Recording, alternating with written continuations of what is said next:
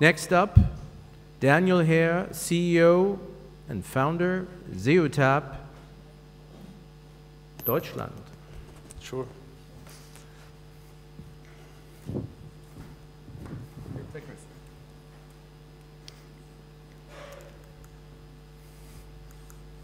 So what can you see here? You can see something we must not forget about. Google and Facebook today earn 65% of the entire ad spend that flows into mobile.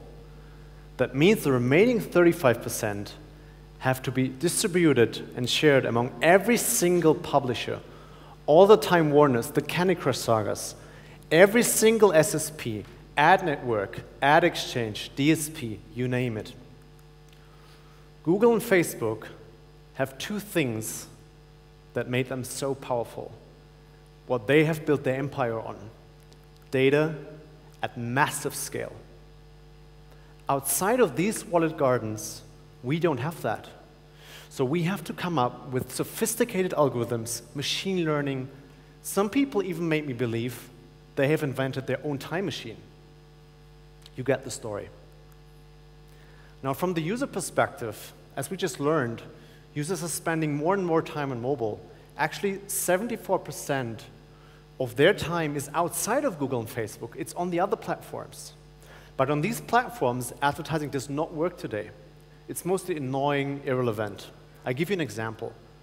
My director of marketing, Olivia, who's sitting with you here in the audience, was recently almost hired away by Amazon.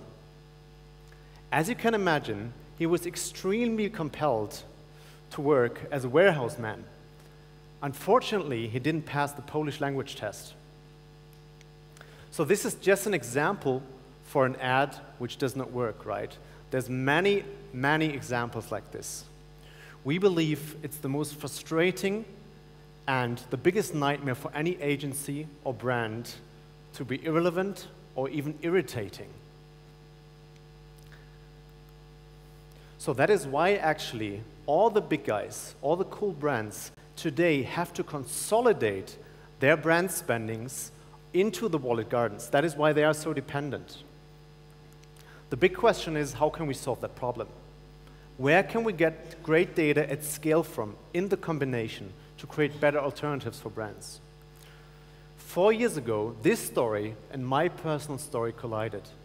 I was working at Vodafone, and the executive board asked me to come up with an optimal location footprint for all Vodafone retail stores.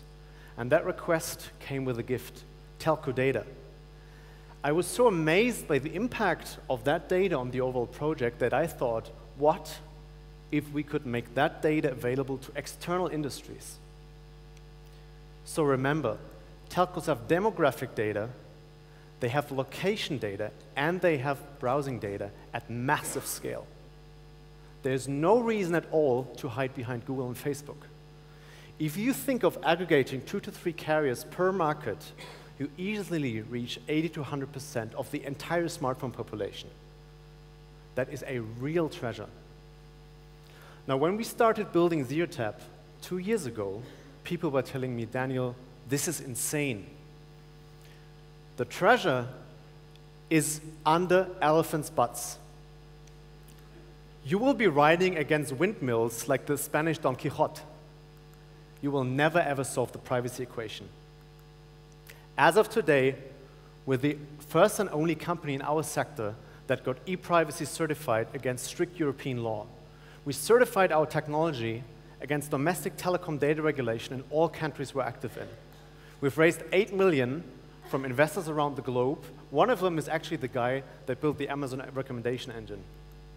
We've integrated within 12 months with 6 carriers in India, Italy, and Spain. They're onboarded, we have their data. Now, do you believe Mercedes would like to advertise their new E-Class on mobile if they don't know your age or your income group? We're helping them to make sure exactly this doesn't happen, to reach exactly their target audience. We're helping the big Spanish bank like Caixa reach exactly millennials in distinct locations they have briefed us on to win the right target group. And we're helping UNICEF to validate their audience on mobile, which actually donates from mobile. At the end of this year, we'll have more deterministic profiles in India than Facebook from a cross-carrier model. And I'm very happy to announce that by Q3, we'll be live with a major telecom, major tier 1 telecom in the United States as well. So how does this work? We integrate our technology with telcos, we anonymize and activate their data to make it accessible to agencies and brands, directly and indirectly through the existing preferred partners to keep it simple. I want you to keep in mind two distinct things. We can help all of you validate your existing audience on mobile, and we can subsequently target exactly this deterministic audience on mobile at scale with verified Zeotap telco data.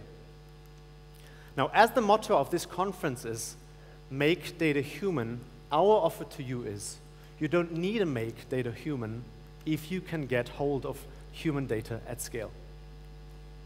Very nice.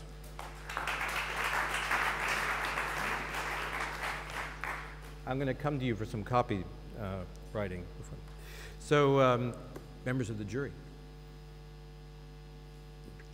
Have you measured your data, the telco data, against Comscore and Nielsen to see if you match? Sorry, what was the question? You know, Comscore and Nielsen are measuring audiences, like age and gender, you know. Is the telco data matching the quality of Nielsen and Comscore, or do you see a big gap between them? Yeah. So as far as I know, Comscore's data is based on panels, and we have a huge interest in working with these companies and helping them to actually increase their capability of measuring ad performance. So we don't see ourselves as competitors. We rather would like to work with them and help them to basically have deterministic true data against their panels. Any other questions? So Verizon bought AOL. Yep. I mean, so they are doing their own thing. Yep. How are you going to react to that? I mean, that's, if all telcos do that, they're big enough to do it themselves. Sure. Why would they work with you? Sure. So basically, you're asking the make or buy question, right? So at the end of the day, two things. So first, DNA. Usually telcos can't or are not successful if they do something outside of their core business. It's just a DNA topic. Secondly, if you have aggregated the first telco, you bring the second and the third, the advertiser pays higher CPMs because the efficiency of the scale goes up, right? So it's better, in other words, for the telco to join an existing company. Looking at Verizon, they can't enrich Wi-Fi. They can only do mobile web. Doesn't make sense. Okay. That's what we have for the questions. So I'd now like to bring down to the stage Olivia Kolo, Digital Marketing Manager, Sky UK.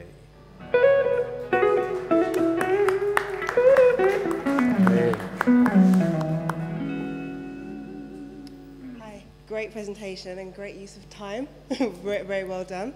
I think this is an amazing proposition, absolutely amazing.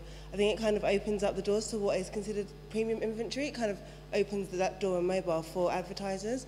In terms of location targeting, we can definitely use that to understand exactly where a person has been and then potentially target them when they get back home, when we know that they're more likely to buy Sky. That's the perfect example how we could use your technology. I think this could allow us to create more customer-centric creative. I think if you're linking to telco data, we then have access to exactly what the mobile is the most personal device, exactly what they're browsing, exactly what they like, exactly when they're online, exactly what they do. That the opportunity is literally endless. Potentially, could you then understand who a group of friends are, who are unities, who a community is, and then market to them consequentially as well.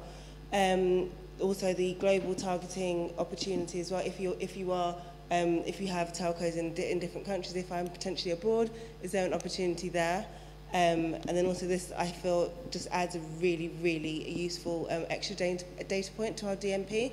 The retargeting possibilities are phenomenal. So retargeting somebody, you know exactly it's that person on mobile rather than just assuming it's that person because they're connected to the same Wi-Fi. I could be staying at a friend's house. It doesn't mean it's necessarily me. This is absolutely amazing, and I would definitely like to talk to you a bit more about this after. Cool. Thanks. Well, that sounds great, no? So, thank you very much. Please have a seat. And I'd like to, please go.